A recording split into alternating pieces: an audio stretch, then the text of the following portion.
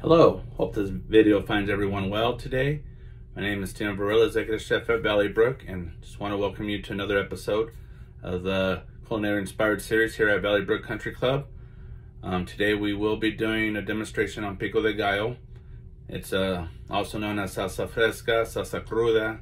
It's a Mexican side dish, Mexican accompaniment made, with the basic ingredients of tomatoes, jalapeños, white onion or Spanish onions, and with a little lime juice. Now we will add a little bit of salt, no pepper. The reason why we do not want to add pepper because we do not want to spice those jalapeños up any more than what they are, or add any additional spice to it, with the jalapeños being enough spice for the dish.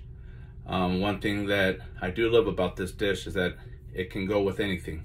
To tacos, as you know, some rice with beans, enchiladas.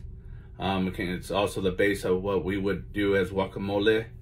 And another thing is it's just the Mexican flag colors with the red, the white, and the green to it.